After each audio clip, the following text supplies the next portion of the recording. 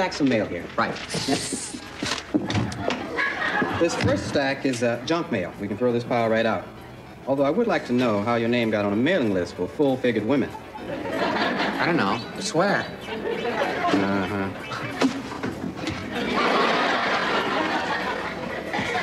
Next comes your personal mail. Now, this first letter is from a California law firm. Law firm? Next. Aren't you going to open it? No. Then may I open it? Sure, but first tell me what's in this pile. These are bills that should be paid at once. Your water, your heat, your light, phone, car payment. Car payment? Yeah. Can I see them? I don't own a car. What's in the stack here? These are letters from people who would like to know why the bills in this pile have not been paid yet. Gotta go. Waste your time trying to straighten that guy out. I know. Yeah, that was the killer, Jerry Lee Lewis, rocking my life away, and that's what I'm doing. I'm the doctor, and this is KRP, where it's 9:36 in Cincinnati. I'm just sitting up here reading all my fan mail. I see that some of you were nice enough to write twice. You know, I'm touched. I always have been. Music till 10, right after this. Land, the only thing worth fighting for, the only thing worth dying for, because it's the only thing that lasts. Here at Gone with the Wind Estates, we understand that. It's condominium living, plantation style.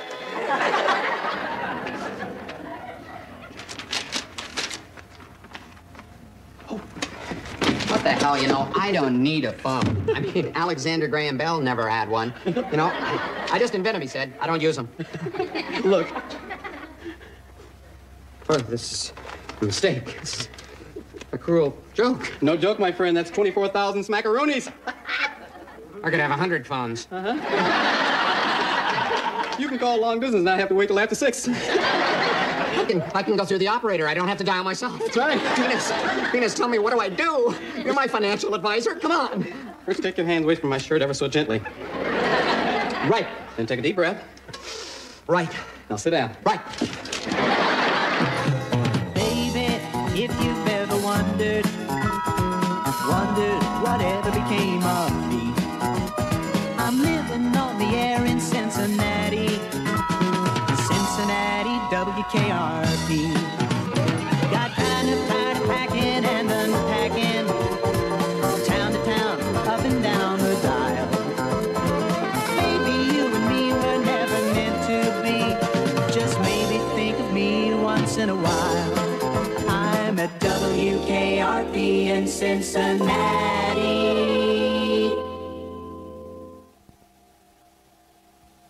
It's an outrage, Jennifer. I know it is. The Cincinnati Reds had the best record in baseball, the very best. I know they did. Not the Dodgers, not the Astros, but the Reds. We've got to stop talking about that someday. What else is there to talk about? Johnny Fever has come into a great deal of money. That soft drink machine. Break again. Not quite. When Johnny was fired from that radio station in Los Angeles, he still had a year left to go on his contract. Yesterday, he received word that the station has settled out of court. Apparently saying booger on the air is not grounds for firing someone. How much did he get? $24,000. Good golly. Fever with money? Could I be of some assistance? No, I'm just hanging out, just checking out things. Honey, is that you? Oh, AC. Jennifer. Permit me to introduce Nadine Paiawati, so help me, that is her name. And this is Nadine's personal physician, Roberta. Doc, meet the folks. What, like you mean your parents? No. I'm very sorry that this is happening. You know, it's just kind of a little tour of the station, like when the Cub Scouts came by, remember? Nadine, Roberta, well, why don't we go in the lobby, okay? Ladies, I'll join you shortly. Into one big lady.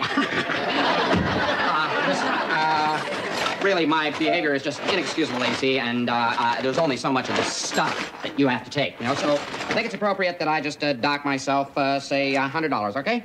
What? Not enough. Fine, fine. Make it 200, okay?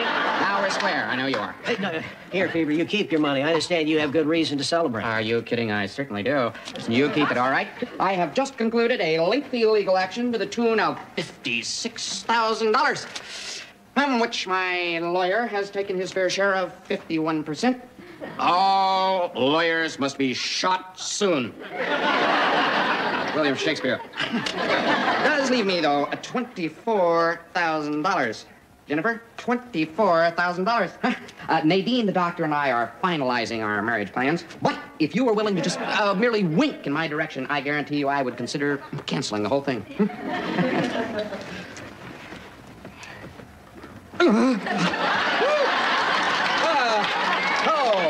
Oh, that was good. This is incredible. I didn't think it could be like that. Is it good for you? Would you care for a cigarette? Talking too fast. Talking entirely too fast here. Many, many words a minute, you know, and yet I'm dizzy. I'm about to pass out. I tell you, money is murder, AC. They say it'll kill you, but they don't say when. You know, I haven't been to sleep. Not since 10 a.m. yesterday morning. No sleep at all. I'm just dizzy. And that's not really all there is to it. Promise me you'll wait for me. My. Yes, well put, yeah. $1,000? How could you spend $1,000 in one day? Well, Nadine needed braces, and Roberta, the doctor, she wanted to have a tattoo removed. I've seen it. I don't blame her. Look, Bailey, why don't you just get me a glass of water and throw it in my face, okay? Do you know how much $1,000 is? Well, who cares, man? It's just money. You know, let me tell you all something, and I don't want you to forget this. Money and happiness and life are not the same thing. For example, Othello, money is not life, and life is not. It's happiness. I was kidding. Oh, I'm sorry. Damn. I was just doing what Nadine and the doctor would, following orders. Now, John, you got $24,000. $23,000. 22 and some change. Okay, John, you had a little fun. Now it's time for some hard thinking, man. No. Now, when you're rich, you don't have to think. That's why it's so much fun to be rich. Invest your money, Fever. Don't be an idiot. That's right, man. Well, let me show you just a few of the things that I have already purchased. Johnny. For example, a genuine simulated diamond Masonic ring. Huh?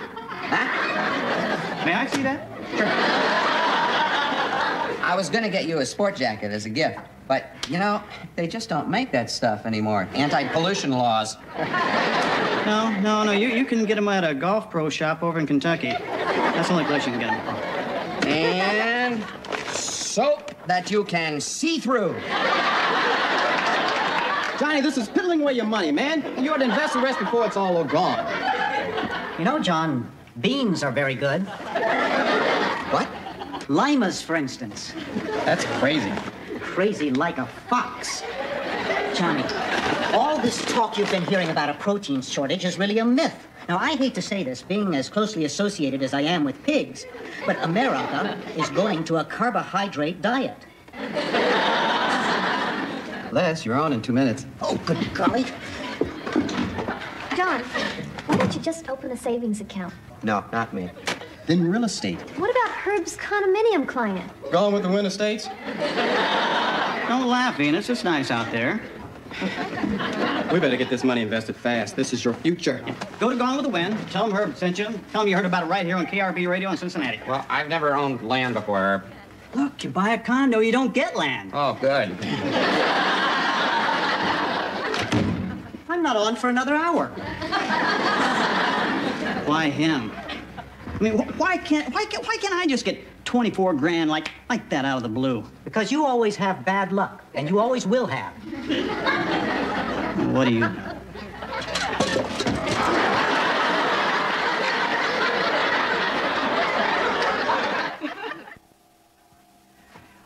Well, I don't understand this. I mean, I don't understand this at all. Well, when the little hand reaches Stop way... it. Well, why a grandfather clock? You asked me to redecorate the lobby, to give it stature and prestige. Well, yeah, but it should look like the lobby of a radio station, not the Swiss embassy. I I donated it. I am merely trying to help. If you would like to take over for me, please do. Perhaps you could put bumper stickers everywhere. That is my prized collection. Are you saying that I don't have any taste? No. But you're saying that I don't.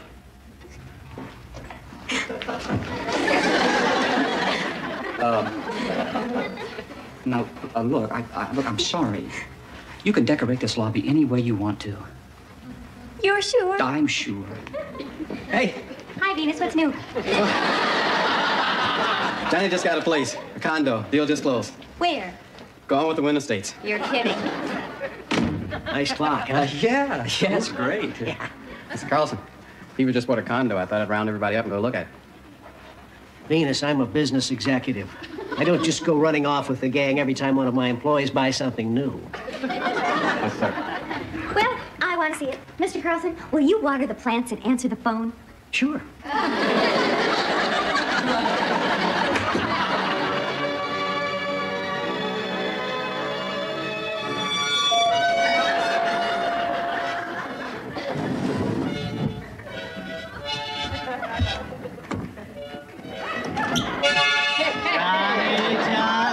Johnny! And? Yay. Welcome, Wagon. So, what do you think? This is nice, boy. This is good. How much? Oh, Les, that's too personal a question to ask. How much? Talk to Venus. He's my budget director. We put $15,000 down. The rest I'm holding back for taxes and incidentals. Nice carpet. 3 pine? Do these lead upstairs? Depends on which way you're going. John, I really like it. So do I. Thanks. Jennifer? Yes, it's very nice. And such a fashionable address. Pitty Pat Lane. Yeah. It's either that or Prissy Parkway. Herb, did you pick the names for this place? I wish. This is neat. John, you got some yard here. Oh, no. It's not a yard. It's called a community green belt. They call it, frankly, my dear, park. Spelled D-E-E-R. Oh, that's cute. Hell, it's adorable. Call it what you want. It's a good investment. I believe Les found the trash smasher. Oh, I like that trash smasher very much. Herb, give me some trash to put in there. I just plumb forgot trash, Les. Give him your belt. John, this is a wonderful investment. I'm very impressed. I'd like to see the pool area and the sauna, if I might. Down the back stairs to your left. Oh, come along, everyone. Very nice indeed. You know, John, I was thinking of moving back into my apartment. Yeah. There's so much to take care of in a house. Really? I said, come on. He's such a cute little Nazi. Venus, hang for a second. We'll catch up with you. Yeah, we'll all be downstairs in the hot tub. Oh, save us a place. Yeah. Well, my friend, I hate this place. I mean, I know you've been doing your best for me all along, man, but Venus, I'm telling you, some people were born not to have money. This is not me. I'm just not your basic condomaniac. Well, John, you can't make payments here and rent somewhere else. Well, I'm not going to live here. Now, I went to talk to Wainwright over the sales office, and I said I want it out. Well, what did he say? He said no. Well, you just have to live here for a while. I can't, man.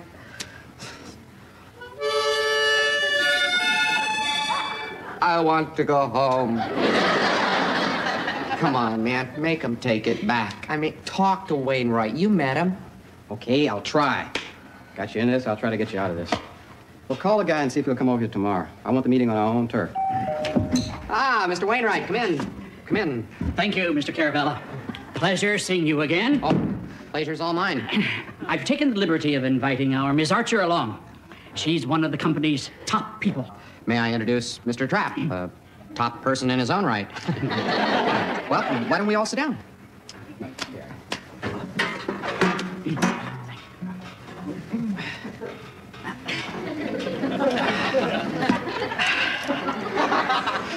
Mr. Caravella, I'm sorry if I didn't make myself clear this afternoon. You did, Mr. Wainwright. I just thought there might be room for further discussion. You see, I feel a little guilty about this. I advised Mr. Caravella to buy here, and I'm afraid he's a little unhappy. Our arrangement has been consummated, Mr. Caravella. See, I feel like I've been consummated, Mrs. Archer. What we have here is just a little misunderstanding, but I'm sure we can work it out. As a matter of fact, I think Mr. Fever here might make a cash penalty of some sort. Who's Fever? Miss Caravella, I mean. Yes, he'll pay a cash penalty of, let's say, $1,000. $1,000? I know it's a sacrifice, but one we're willing to make. But we are not. This unit is yours, Mr. Caravella, to keep. This man, will have big parties and play loud music all night. Night after night after night. Then we will have him, this man, arrested. Night after night after night. We will continue to have him arrested until he learns to behave himself like a good Gone with the Winder. That's what we call the residents here. Gone with the Winders. Good God. Well, I just think this is an outrage. I mean, there's got to be something we can do here. I mean, let's see, Johnny, can you think of anything? No. But I think it's time we started telling the truth, Venus. It is? Yes, it is. Now, Lord knows, I do want to be a good Gone with a Winder. It's Venus here that's really unhappy. And that is his first name, Venus. Just like the goddess of love and beauty.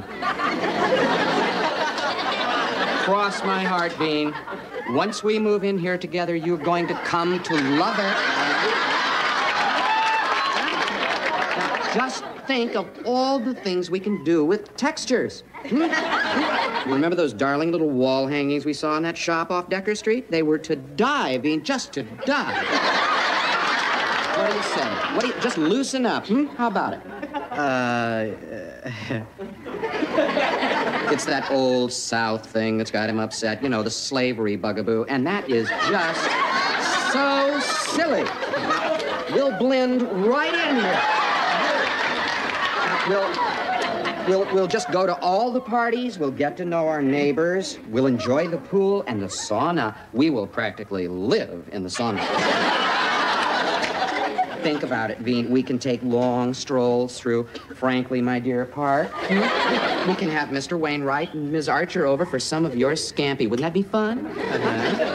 So how about it, you two? What do you say? Let's just forget all this terrible business and just live and create and just be. He'll be all right. I'll talk to him. Sang it real softly. And by your touch, I found true love. Then I swear he reached over, gave me a peck on the cheek. Yuck. You didn't tell him you were from KRP, did you? They're clients of mine, you know. No, but I did tell him that I knew you very well.